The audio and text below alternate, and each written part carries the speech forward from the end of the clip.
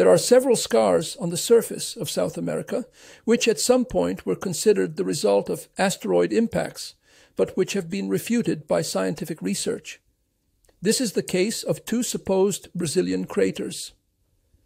The Patrocinio crater is 16 kilometers in diameter and is a dome of magma that solidified deep underground 86 million years ago.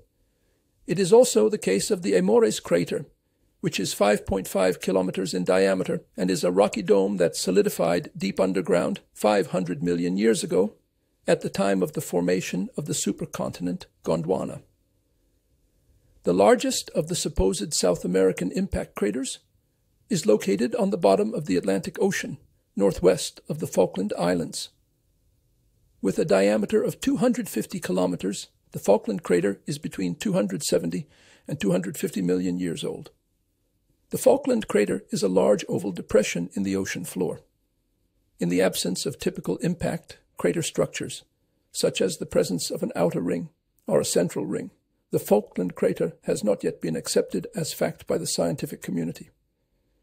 But this doesn't stop me from imagining how it might have been created, assuming that the culprit was an asteroid, and that it collided with Earth at a speed of 20 kilometers per second and at an angle of 45 degrees. I discovered that the asteroid would have measured 23 kilometers in diameter.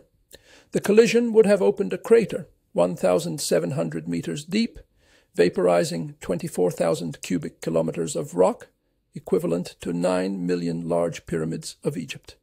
It is estimated that the energy of such a collision would be 900,000 gigatons, equivalent to 18 million Tsar bombas, the largest hydrogen bomb ever built, which had 50 megatons, and was detonated by the Soviets in 1961.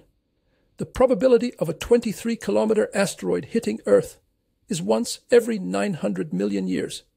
Natural history is spectacular.